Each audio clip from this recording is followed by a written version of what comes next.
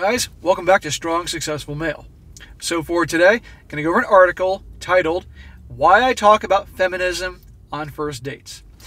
And guys, this article is written by a woman who's obviously a feminist. She's young, and that's the last time I'm going to use that word, otherwise they're going to cause me some problems with YouTube. I'll speak in code from this point. And guys, this whole thing is about this young girl, this feminist. She just can't seem to figure out why she can't meet anybody. Even though she has to always constantly babble on about that subject and things like that, and feels entitled to be able to do that, okay? She can't figure out why, okay? And I'm doing this article because for a couple reasons, guys. The first reason is just to show you how delusional some people can be, some women, with regards to something like this. Again, I mean, she can't seem to figure out why she can't meet someone, and yet she's always rambling on and babbling on about feminism to anybody that will listen to her or that is stuck listening to her, okay? She can't understand why, you know? Another reason I'm doing it, guys, is that for many of you guys that do dating and relationships, there are going to be times when you encounter women like this. Even if your screening process is really good before the first date, eventually you're going to end up on a date with someone like this, whether you want to or not, okay? And I'm letting you know, just to show you, this is out there, guys. It's unfortunate, but this is out there, okay? And unfortunately, this isn't going to end anytime soon. This is going to be more and more of this as time goes on. It's going to get worse, okay? You're going to have more and more women like this in varying degrees, okay? And while on the one hand, things are improving in the sense that more guys are truly waking up and paying attention to what is going on, all the damaging effects of feminism and the impact it's had on our society and things like that, still, the women are going to continue on like this, on this path for quite some time, okay? Now, a lot of you guys say, hey, so what? I don't deal with them. Well, it's going to have an impact one way or another. There'll be a ripple effect on you. So it's unfortunate it's that way, but that's how it is. I want to help you guys be able to see that it's out there, be aware of this, and be able to pinpoint it and get away from it as quickly as possible, because you don't want to have to deal with women like this. You sure as hell don't want to date or be in a relationship with them like this. I've known guys that have made that mistake, realizing what they're getting into, and it was a nightmare, okay? And this is why I always tell you guys, if you guys do dates, one drink. You meet her for one drink. Because if you're out on a date with her and you actually go there hungry, expecting to have a meal, and she sits down and starts talking about all this crap, which you're going to hear about momentarily, that's going to be the longest 45 minutes of your life. You're going to want to puncture your eardrums with your butter knife, okay? So one drink, and she starts rambling on about these things, you can chug your beer and say, hey, have a nice night, and you're out of there. And if she asks you why you're leaving, you say, hey, I came out to have fun. I didn't come out for a lecture. So I'm going to get into this, guys. You're going to see what I'm talking about here. Starts out saying, I don't know why it's so hard for me to meet someone. Right there. I said to my friends one day, but one of my friends quickly told me exactly why. It was because I expected too much from men. I even expected them to be feminists. I was immediately disheartened when I heard that she thought that was a lot to ask. Delusional. I don't expect the men I date to wear women's rights are human rights t-shirts or have a PhD in gender studies. Yeah, bullshit. I don't even expect them to identify as feminists, because it's just a label and doesn't carry much weight. I've met sexist men who call themselves feminists, but I do expect them to believe in gender equality, and I don't think that's too much to ask. Still, her comment got to me, and for a period of time, I was less outspoken about my beliefs, at least on first dates. It didn't take me long to realize that holding these views back didn't make dating any easier for me. In fact, it made it even more difficult. There are several reasons why I continue to talk about feminism on first dates. Guys, if you're going to date, it's supposed to be something that's supposed to be, enjoyable and fun and all that. Ideally, okay? That's how it used to be, okay? Not to go there and have somebody lecture you like you're in college or high school about various subjects, particularly intense subjects like politics, religion, and things like that, or these type of things. Who the hell wants to hear about that crap, okay? And she can't figure out why guy wants to be around her, why she can't find somebody. Okay, that's not enjoyable. That's not pleasant. And the only guys that are going to actually like that are the guys that are so feminized that for her it's going to be like being out with another woman. Okay, I know guys like this. They're weak little bitches. I mean, they may be good guys, but they are worn down, brainwashed, weak little bitches. Okay, but some women like this. They want a guy like that because it's not about equality anymore. It's about purely emasculation and dominating guys, okay? So she's going to go into her reasons here, and the first one is gender equality should not be a radical idea. I get that talking about politics, religion, or social justice issues on a first date could be perceived as intense. Gee, you think? At the same time, gender equality should not be a radical idea.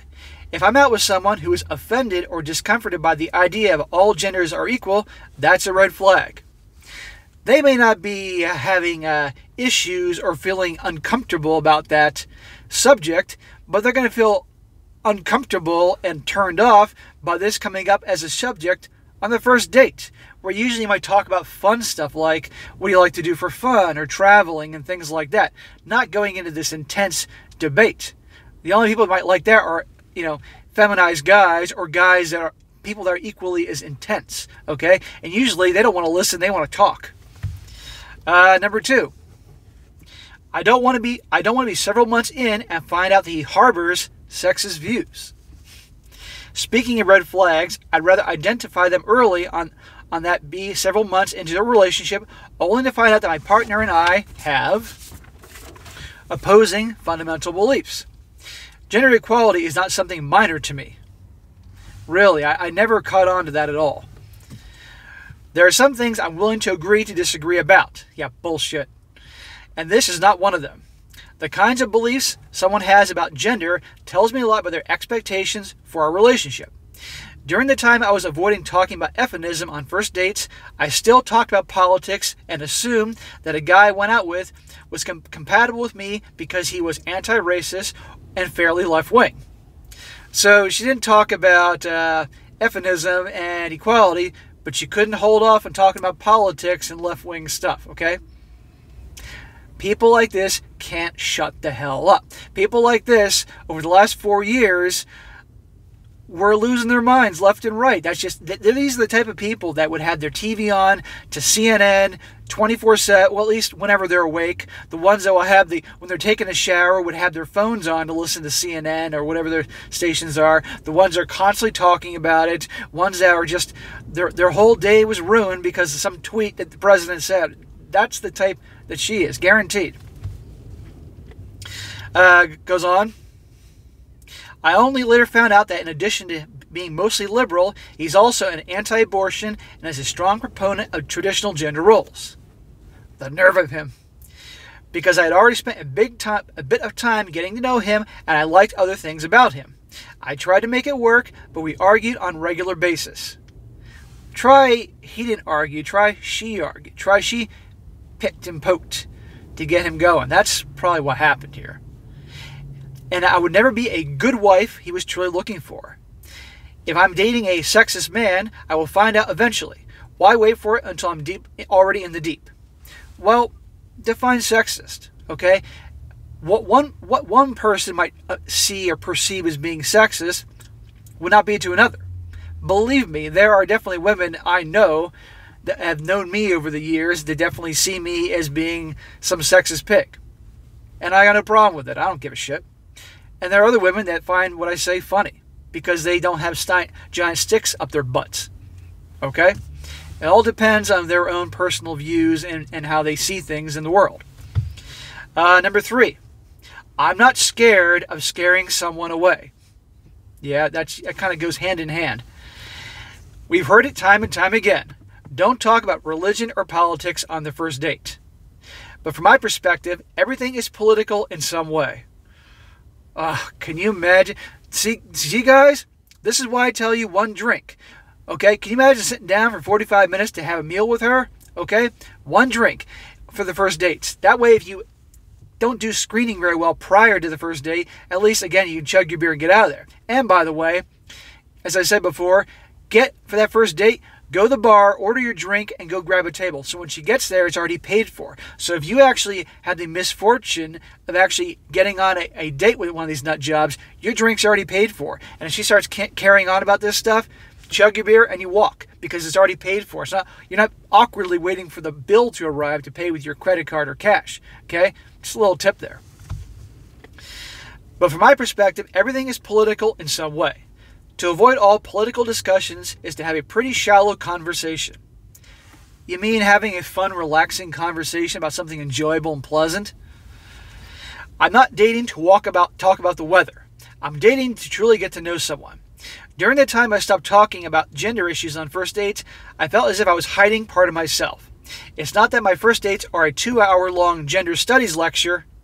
Yeah, sure. Usually, gender issues come up organically because they're connected to something else we're talking about. If not, it's natural for me to mention gender issues when someone asks about my passions or interests. You know, like you ask people about passions or interests. A lot of people talk about traveling or doing stuff with their family or working out, things like that. You usually don't hear about my passion is politics or going to a protest or some crap like that. And yes, by the way, it is good to get to know someone who they are in the beginning on a date. But the fact that this woman here is so intense, it's got to be about these things. Trust me, where she's going to be in years to come, she's going to be alone. She's going to be with a couple cats. That's pretty much her future, guaranteed. If not, it's natural for me to mention gender issues when someone else asks about passions or interests. Talking about F3minist issues might scare some people away, but if I scare sexist guys away, I'm doing exactly what I want to do, filtering out people I'm not compatible with. Well, it'll be the people you're not compatible with, or people you might actually would be compatible with. They're going to be so turned off by her being so intense and talking about this bullshit on the first date that even someone she might actually click with, they're going to walk. So, number 4, I want him to like me for who I am. Good luck. When I had my first childhood crush, I actively tried to be the kind of girl I thought he would like. I was a proper chameleon, buying a jacket with his favorite football team's logo on it and adapting myself according to his interests. But I've lived and learned, and I'm not dating to stroke someone's ego or to change myself until they finally accept me. I want to date someone who I truly like and want to date someone who truly likes me. Not the idea of me or an altered, watered-down version of me. I once went out with a man who stopped me mid-sentence when I started talking about gender issues. He said, "I don't want to hear about this. I want to hear about you." Maybe he thought he was being romantic in a way, but he didn't realize that they're one and the same. I'm passionate about gender issues, and it's part of who I am, not a separate entity. If a man doesn't believe in gender equality, he's not going to like me for who I am. It's that simple. I now realize that the kind of man I want to date is one who's willing to engage in these conversations.